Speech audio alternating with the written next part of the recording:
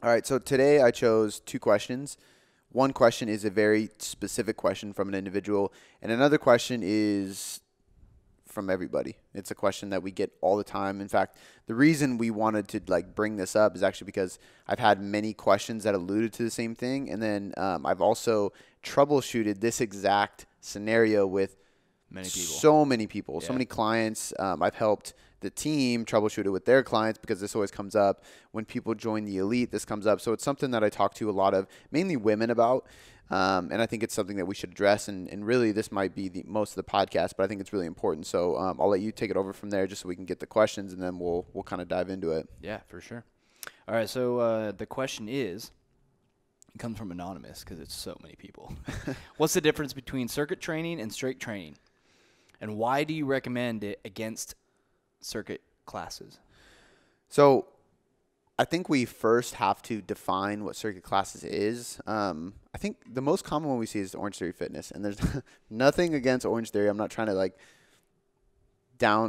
put them down, but we usually get that's usually the question, like how should I structure this around Orange Theory, or like how am I supposed to do both, or I just want to do Orange Theory, which first and foremost, like, kudos to them. People love it. People are getting out there and doing something. Exactly. Yeah. So, like, a lot of times I'm like, well, first and foremost, where are you at? Because if you're not doing shit, I mean, we just had this conversation. If you're not doing anything, something is better. Yeah. So if you're doing nothing right now, go do Orange Theory. If you're doing nothing right now, go do a boot camp. If you're doing nothing right now, go to the gym and do some goblet squats. Like, anything you can do is better than what you're doing right now if you are not doing anything right now. So I have to preface that first. And that's why I love CrossFit too, is because they got so many people lifting. A lot of people were afraid of the barbell, and they got them lifting. So I have to put that out there. But I think that, Orange Theory, boot camps, Soul Cycle, some CrossFits are really, really good. Some are more circuit style or more class group style, more individual. But like, this whole conversation kind of comes down to the difference between circuit training and individual design training, right? Individual strength training programs and stuff like that. And there's a bunch of different things that we can touch on with this. The first one being that circuit training is mainly metabolic, which isn't a bad thing, but it's cardio. Yeah. So if we're just doing cardio, we're using predominantly one style of training, one energy system. We are burning calories, but we're not really focusing on movement quality, building strength, building muscle, improving other aspects of energy systems and hormones, things that are going to increase our likelihood to lose fat and change our body composition in the long run. I think that classes that are mainly metabolic are good at getting your heart rate up, burning calories today. Short term, it's temporary. And depending on the class, you're repeatedly using movements that have no ability to progressively overload. So that's the next point. It's very hard to build a foundation of strength inside of a circuit class. So if I go to an Orange Theory and I'm doing intervals of 30 seconds on, 60 seconds off, and I am doing the rower, I am doing bodyweight squats, I am doing burpees, I am doing TRX rows, great. I'm sweating, I'm burning calories. That is a good cardio session that you can do a couple times a week. But if you're doing that every single day, you can't add load to your rower for 30 seconds. You can't add load to your TRX. I mean, I guess you can do more reps in that 30-second period, or you can add a weight vest, but there's a lot of limitation. Yeah. If you're doing a T-bar row, which is still a horizontal pull, it's still the same movement pattern, I can do 8 reps of 100 pounds, then 105 pounds, then 110 pounds. And then maybe I drop the reps so I can go even heavier, or I add reps for that 100 pounds. But no matter what, there's a million ways that I can progressively overload that horizontal movement pattern. And then I can just change my grip, and it's a completely new movement. Whereas a TRX row, you can only do so much with. And if you're doing it in a circuit-style class, you have short rest periods, and you have Limited time, and you really can't. In a group setting like that, what can you do to progressively overload? You got a bunch of people running around like crazy, rushing through the process. So first and foremost, it's mainly metabolic, burns good calories, but it's basically just one energy system. It's one style of training. Point B is you can't really build strength in it because you can't progressively overload. Point C is that you're limited to the variation that the class creates. So what I mean by that is this group class is going to do this. Everybody has to do the same thing. Everybody has the same limitation. Everybody has the same equipment. Everybody has the same variation. There's no individuality in it. Whereas a strength training program, even in a group setting like the elite, where it is programmed for a group of people, it might say double kettlebell front squat, but you're in a group with a coach that says, if you don't have kettlebells, do this. If you don't have that, do this. If this is too heavy, do this. If you have a bum knee, do this, right? And we have all these variations. But what we are consistently promoting is a squat pattern. Split squat, reverse lunge, bilateral, so goblet squat, barbell squat, landmine squat, whatever it may be. And we're enhancing or we're encouraging you to progressively overload that and doing it in a way that works with your biomechanics. So that's individualized. That's a program that can be built for you. And I think that's very important. Inside of a class, you can't really do that. You're in a group setting it's a class that's built for a group. And again, it's smart from a business model, especially because obviously they're doing really well. Yeah. But B, in a large group or in a town where you want to create movement in general for obese individuals, unhealthy individuals, people who are sedentary, it's fantastic. But now we have the problem with only using one energy system. It's mainly metabolic. There's no strength component. You can't progressively overload. There's no individuality with it. And then last but not least, it's not goal specific. So if you generally want to lose weight, I think that's okay. And actually, there's going to be another point I'm going to make. If you generally want to lose weight, I think it's good.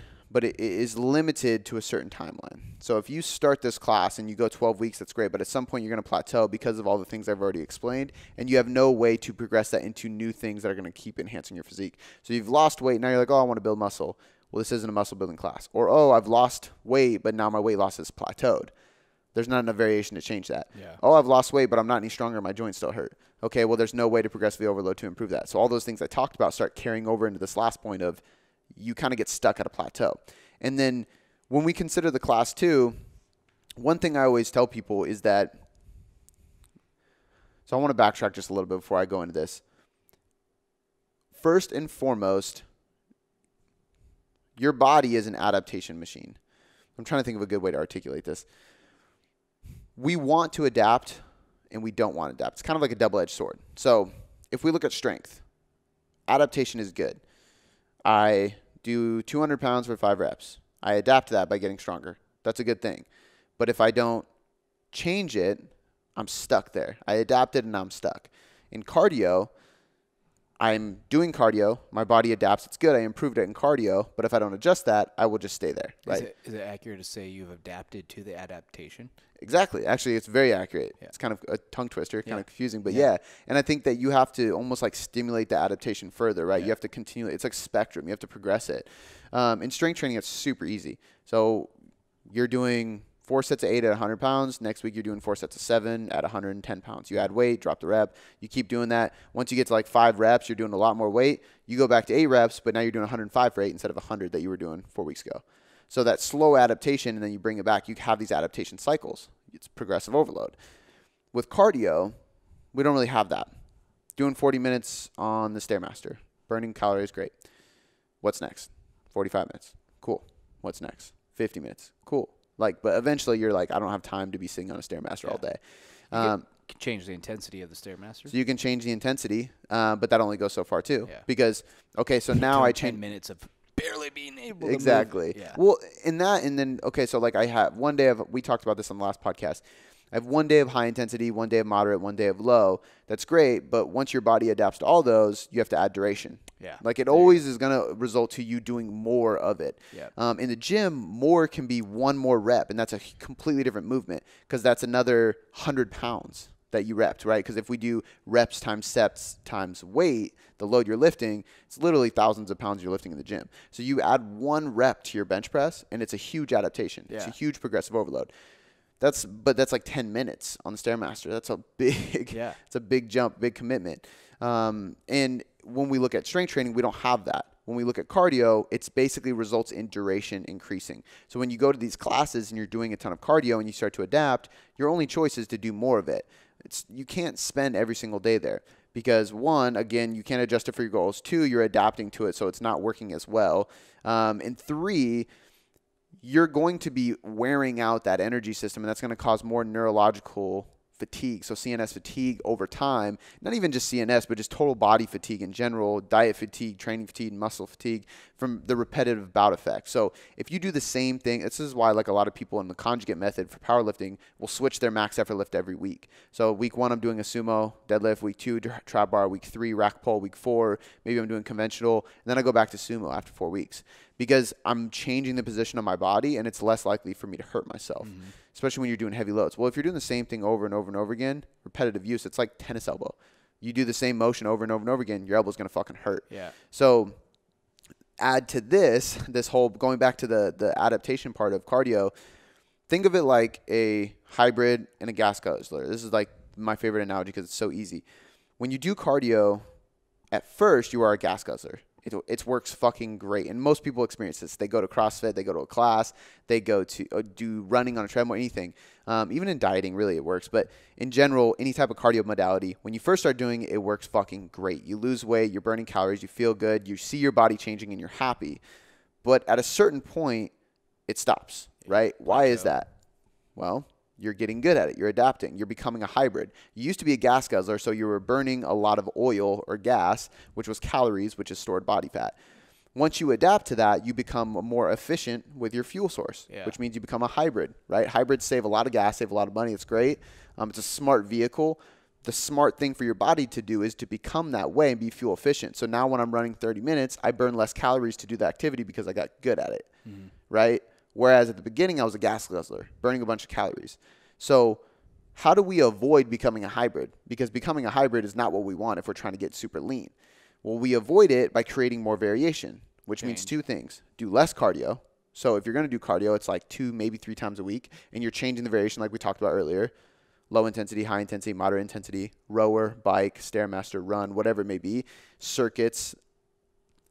I say circuits. When I say circuits, I mean like strongman circuits. Pull a sled, do some kettlebell swings, farmer's carry, things like that. But nonetheless, you're still going in a circuit fashion. Oh, yep. But what that's going to do is stimulate variation, and that adaptation process takes way longer. Because if I'm doing 3 days a week of Stairmaster, it might take me 5 to 6 weeks to adapt to that 30 minutes, right? But if I'm only doing, let's say, Stairmaster once a week, it's going to take me 15 weeks because the other 2 days of the week I'm doing hill sprints, and then the other day I'm doing an hour-long walk with my dog. Different types of training stimulate longer adaptation phases. And then we can avoid this idea of not being able to or overly adapting to the process. Because when you go in the gym, you have 2 choices. Change the exercise, add volume, get stronger. But there's a million variations of that. In cardio, or in classes or in circuit training, you can only do so much of that. You really can't. And in a class, you have no control over it. Go longer. Yeah. You can go longer. I'm going to do 2 classes in a row. And I've actually seen that. Yeah. Like people know, I've worked in boot camp settings and I've watched people go, oh, I'm going to do double class today. And part of it's like a mental grit, like good for you. Like you can keep going. The other part of me is like, you need to do something new or you need to have a smart diet approach because otherwise, you're just going to do double classes every day. Like that doesn't make sense. Yeah. It just breaks you down. No matter what kind of training you do, if you do too much of the same thing, it will break you down and it will get monotonous. It's just boring as fuck. But reeling it back so we can list this out. Like the reasons I don't suggest tons of classes is there's no individuality. It's very hard to progressively overload. You're not training strength adaptations. You're training cardio adaptations, which is not nearly as beneficial. You will plateau, and when you plateau, you're basically stuck. You have no way to go anywhere. And then last but not least is this whole adaptation process I'm talking about, this gas guzzler versus the hybrid. You will become a hybrid at what you're doing, and that's not going to lead to long-term results. But the final thing I will say is 2 final things I will say on this topic before we go to the next question, because my mind, I start getting new ideas as I'm talking. For sure. I want to hear it. The first thing is that I have to constantly pull back and just say I'm not shitting on classes. I want people to go if that gets them moving, but I don't want them to do as much. I want to encourage people to go to the gym, to lift heavy weights, to learn how to strength train because it's going to be better for your joints. It's going to be better for your metabolism. It's going to be better for a better physique. I mean, if you go to the gym and you build muscle, you are going to look better when you lose weight, no matter who you are. You are going to live longer. You're going to have healthier tendons. You're going to be able to eat more food. You're not going to adapt as quickly. The dieting process is easier. Your mood's going to be like, there's so many positive things with strength training that, and it's not that there's not positive things about cardio because there is, but you need more strength training. And there's too many women getting sucked into this idea of I can just go to classes all the time and I can get this body I want. And this body they're looking at is a woman who lifts heavy shit a lot. It's a tennis athlete. It's a CrossFit athlete. It's a pro golfer. It's somebody who is doing these activities or these sports, or it's a bikini athlete on the cover of Sports Illustrated. They all strength train. Yeah. They all have trainers. They all do lift weights. They all do those kind of things. Even if we talk about abs, you're not going to get abs from a circuit class. You're going to get abs from doing heavy weighted sit-ups and heavy planks and farmer's carries and deadlifts and then dieting. But the other piece of this too, these last two things I want to say is one, like I encourage people to do it, just do less of it. And then the other thing is that if we want to build this physique we've been talking about, it requires stressing the muscular system on a very, very high level. And I've seen so many women, and I see this through, there's a lot of apps out there that do like circuit style for like at home with like light dumbbells or bands and stuff like that. And it's great because, again, it gets people moving. Then there's also classes. Actually, one of the classes I love more than anything is, I think it's just in Washington. It's VE or V or VI. Do you know, is it called V? Mm-hmm. We know a lot of people that go there. Yeah. They lift. They lift, yeah. And their women look good. Yeah. And they fucking lift. They're not, there is a circuit app like aspect to it because they're doing clings, they're doing and I think that's the thing is like their circuit's different. Instead of like it being like, okay, we're doing push-ups, body weight lunges, burpees and this, and you're just going in a circle for an hour. It's like, all right, we're all doing deadlifts. Yeah, let's all deadlift together. All right, we're all doing chin-ups and push-ups. Let's all do chin-ups and push-ups together.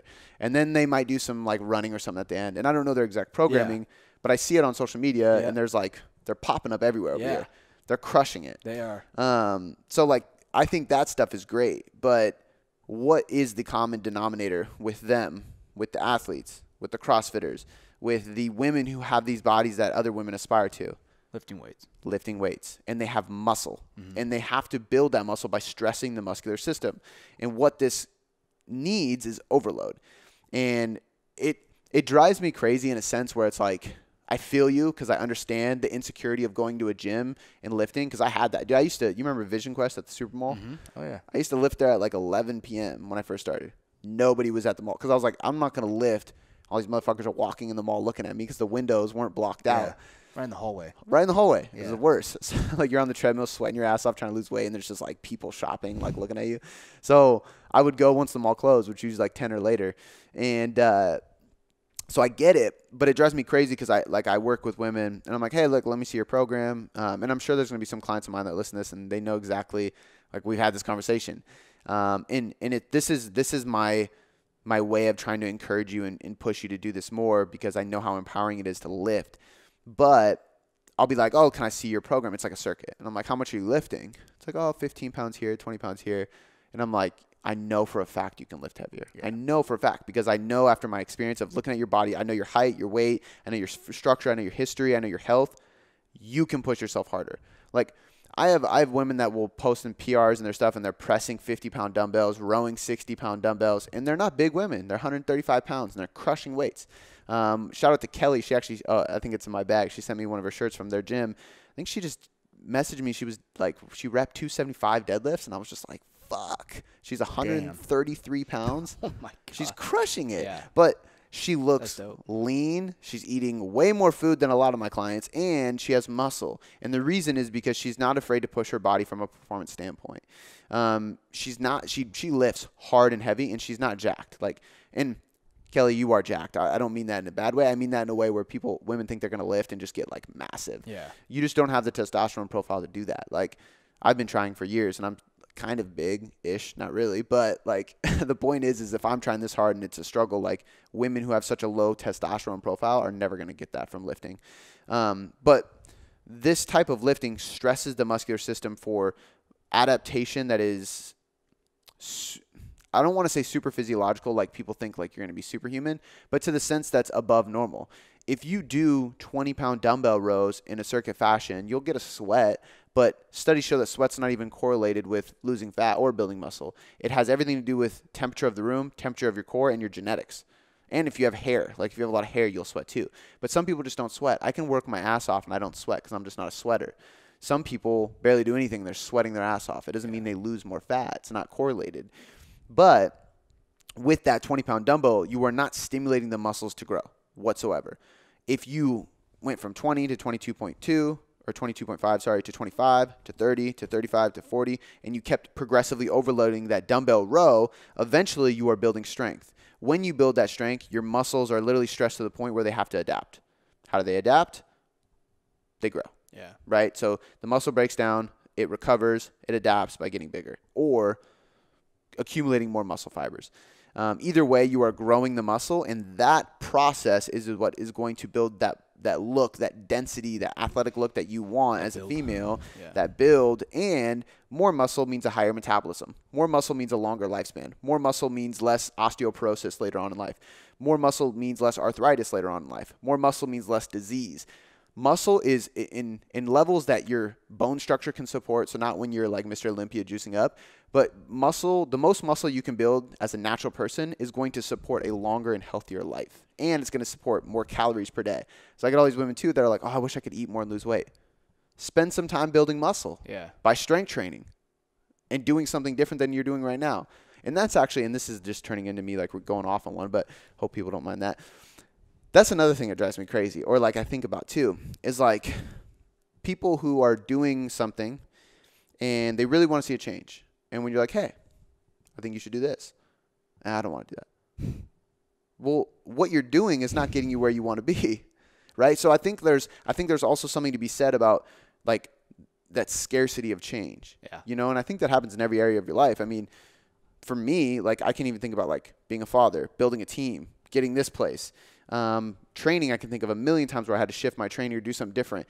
It stimulated change. I was kind of nervous because it was different than what I was used to, but allowed me to improve, get better results, because what I was doing was not getting me to where I wanted to be. That's why I even had the thought process of doing something different, or like having the conversation that led me. Like the people who I have conversations with who still say no to doing more strength training and less circuit style classes.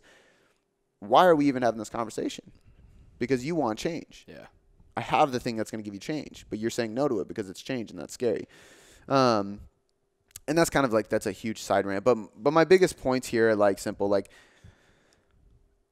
nothing against circuit classes, nothing against CrossFit, nothing against SoulCycle. I encourage that stuff. I just don't encourage it to be every day of the week. Gotcha. I think that, you know, like some CrossFit classes are fine because they will implement a lot of strength work. As long as you are physically capable from a functional standpoint, like your range of motion can support the movements that they're asking you to do, I think it's great. However, I think that you need changes in the type of modalities you are using. Otherwise, your body will adapt too quickly, and strength training is the answer to build more muscle. It is the answer to more fat loss, because long-term it leads to better fat loss and more sustainable fat loss. It is the answer to being able to eat more calories while maintaining a lower weight.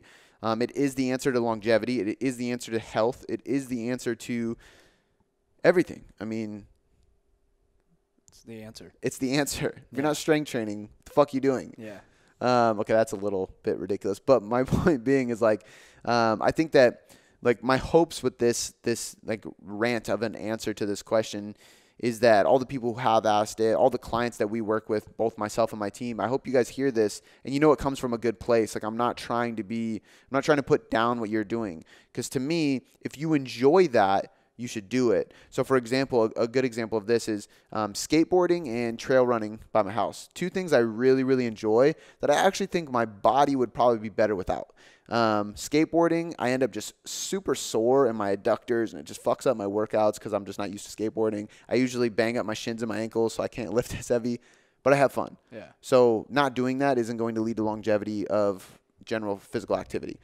Trail runs, I usually have a lot, like my shins get super sore, my calves get super sore because I can't do it very often because it's raining so much. So when I do, it really wears me out because I'm not a big runner.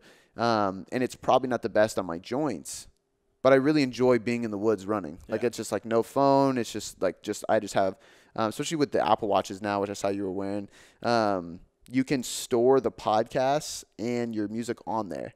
So I can leave my phone at home and still listen to my shit.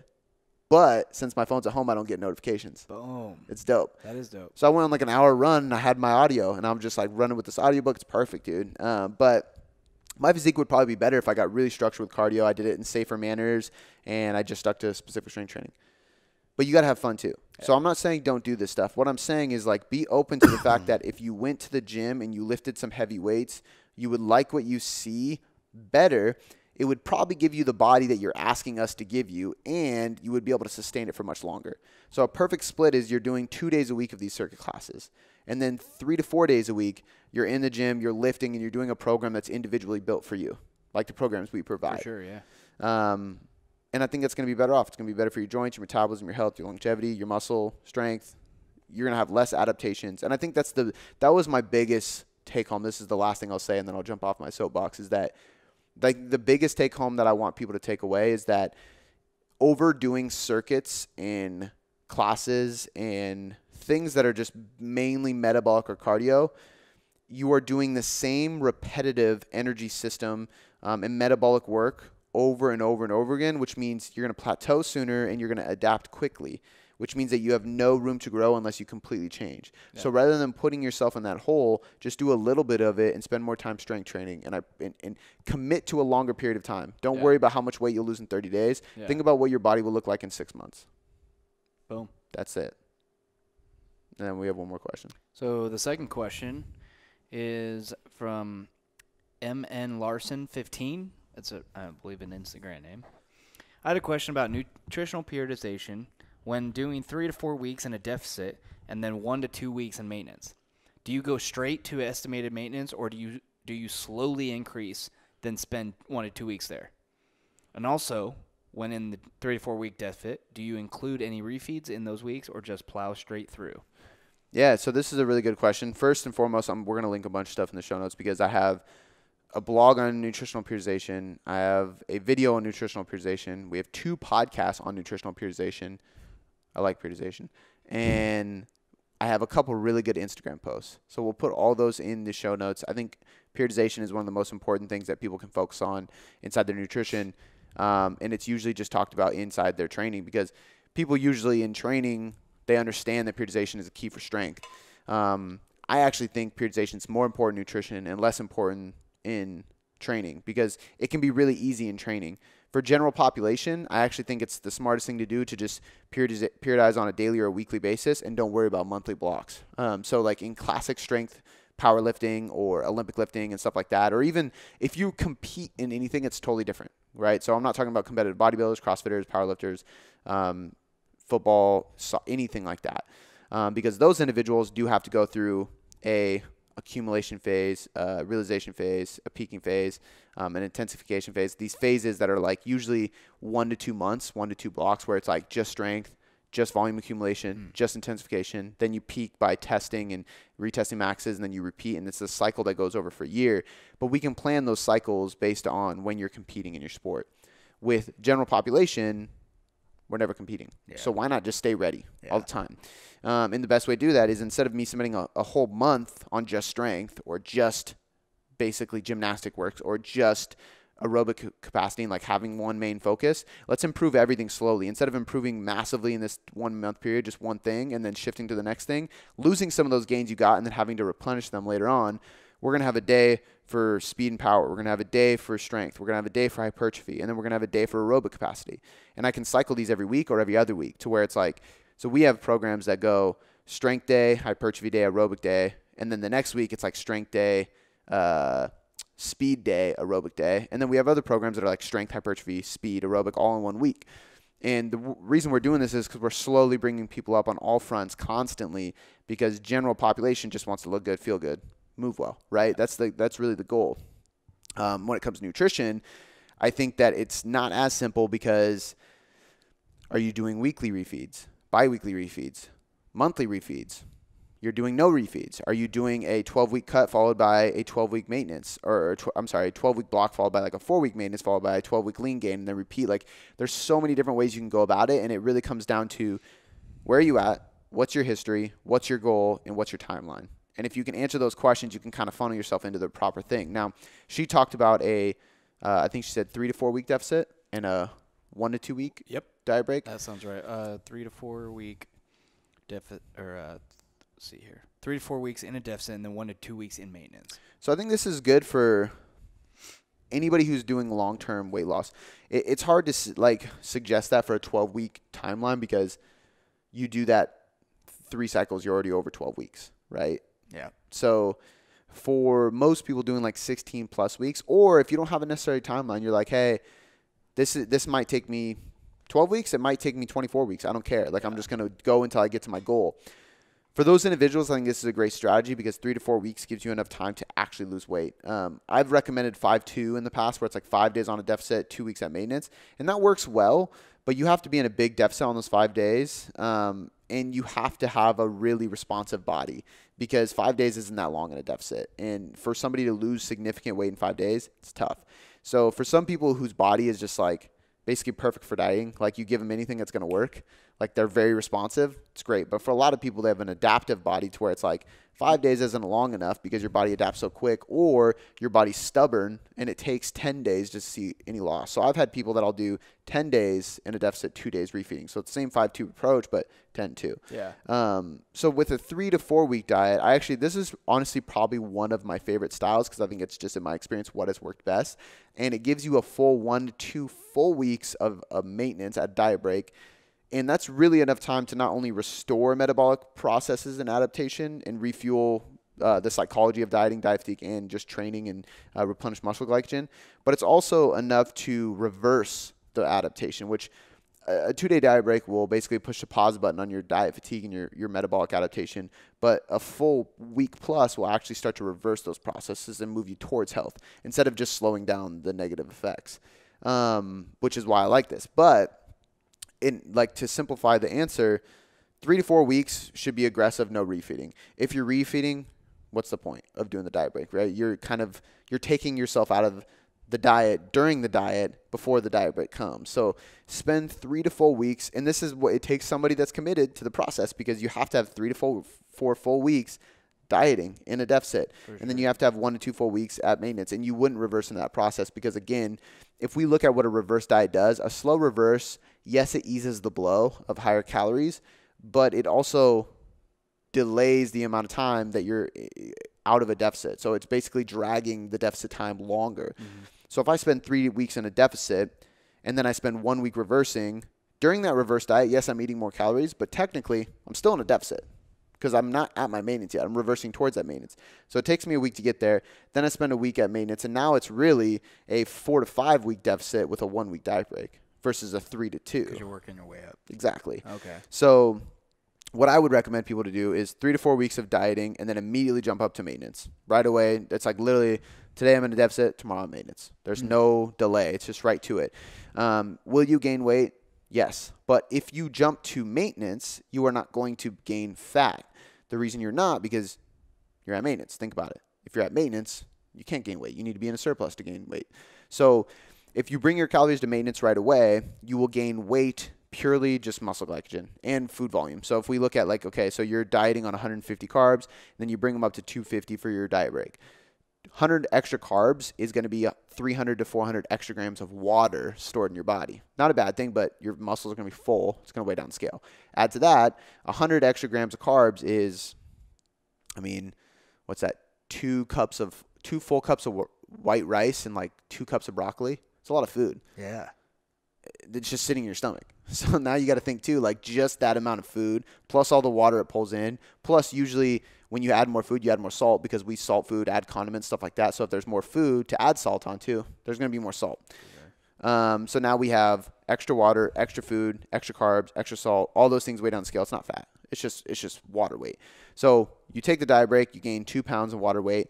3 days into the deficit that you're in again, you lose that water weight, and now you're back to losing. So it's like diet 3 pounds off, diet break a pound back up, lose that pound in 3 days of the deficit, and then you have another week and a half to lose another couple pounds, or 2.5 weeks if you're doing a three week deficit. So 3 to 4 weeks, pretty aggressive, no refeeds. 1 to 2 weeks, full diet break, no transition, no reverse diet, just straight to the point. Get right into the deficit. Avoid delaying that process because you want to get up there as soon as possible. And taking a slow, progressive approach to the reverse diet is only designed for people who are completely done with a diet and they have a long timeline to get out of it. And even then, you should take an aggressive enough approach to where you're bumping your calories up to a point where you're like, I think I might be at maintenance, but I might have room to grow. I'm a much bigger fan of aggressive reverse diets just from a health standpoint at this point in my career, just from how many reverse diets we've done. And we just see that they work a little bit better. I think I answered that question. Yeah, Absolutely. So Every aspect of it. So 3 to 4 weeks, full deficit, be aggressive, no refeeds. 1 to 2 weeks, go straight into the maintenance level calories, stay there. If you lose weight, this is another good tip. If you lose weight during the diet break, I would consider increasing the carbs or the calories of that diet break. Yeah. Because typically that means that you weren't at true maintenance or you're really stressed the fuck out.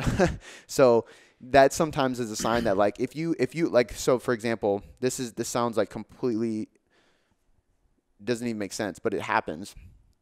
3 to 4 weeks in a deficit, don't lose any weight. 1 to 2 week diet break, lose 2 pounds. Doesn't make any sense. But my guess is that you're stressed out, you start dieting, that puts more stress on your body, cortisol goes up, water retention goes up, your body's fighting the adaptations you're trying to create, and it's just you're just a slow grind of nothing. Mm-hmm. And then when you refeed with the diet break, you give yourself more carbs, insulin goes up, cortisol goes down, stress is relieved, you train harder, burn more calories, you eat more, burn more calories, you move more, burn more calories, you start losing weight.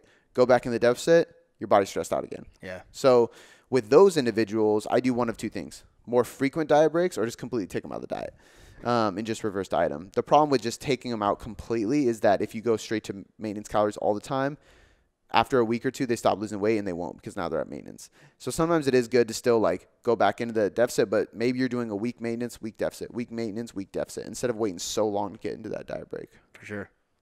Is there any way to relate the first question, circuit training classes, with nutritional periodization? Yeah, actually, I think that there's a few things that we can consider here. I think it kind of depends on what they do with the circuit training, like the advice I gave on that. Yeah. Because I see a lot of people, and this is actually another benefit of why you should do more strength training. I see a lot of people who buy into what I'm telling them with the strength training, and they'll get out of the circuit training, maybe not completely, but do more of it. So maybe they're doing 5 days a week of Orange Theory Fitness. But then I come on board, and now they're doing 2 days of Orange Theory Fitness and 3 days of strength training. During that period, I give them more diet breaks, or I just bump their calories up in general. So the nutritional periodization side of that is like you can actually linearly increase calories as you introduce strength training at higher volumes because you're stressing the body at a greater degree and you're using more muscles at a greater capacity than they're used to, which requires more fuel to replenish, which means more calories. On those strength training days. Exactly. Absolutely. And I mean, sometimes I will do just the strength training days, but sometimes I'll just across the board raise them because they're still recovering the next day. Even though they go to Orange Theory, they're recovering from the strength training, right? Yeah. Just like if you do a hard Orange Theory or a hard class in general, you're still recovering the next day. So now we can increase your calories, or we go from doing a 3-week deficit, 1-week diet break to like a 2-week deficit, 2-week diet break because we introduce so much strength training that you need more diet breaks because your body's under more stress. But this is the cool thing. Same weight loss, last longer, eat more calories in the process, and you have more muscle at the end. So combining the two, it's like if you do the strength training, you can utilize more of the nutritional periodization tools to your advantage by increasing more calories.